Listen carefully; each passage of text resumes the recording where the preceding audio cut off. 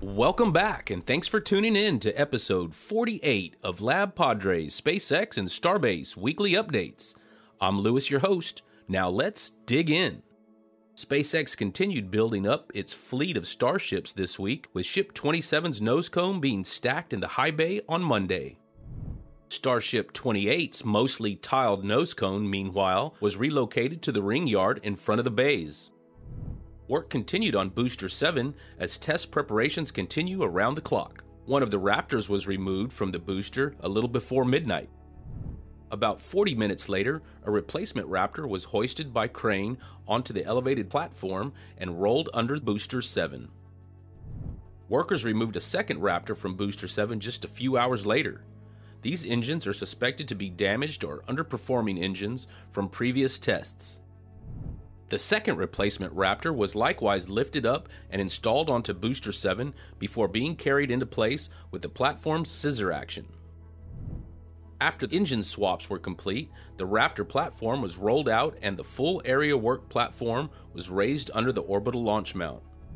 The lifting hardpoints for overhead cranes were removed from the nose cone of Ship 24 as crews continued to prepare the vehicle for flight. Overnight into Sunday, covers were placed over the integrated hardpoints, providing a flat surface for aerodynamics and to apply heat shield tiles over. A third Raptor was replaced on Wednesday, and what surely to the chagrin of fans of Douglas Adams, the engine was number 42. On Friday, following a nearly 2-week journey from Cape Canaveral, the barge carrying the ground support equipment recently scavenged from the Launch Complex 39A arrived in Brownsville.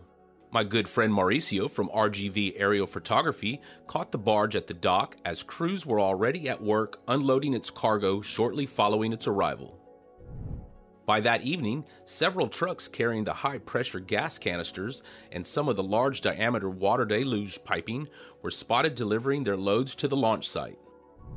Over at Cape Canaveral, the Crosby Endeavour towed a short fall of gravitas out to sea for Starlink Group 5-3 on Saturday, heading for the Bahamas. Bob returned to port a little later with both fairing halves from the Starlink Group 5-2 launch, which took place back on January 25th.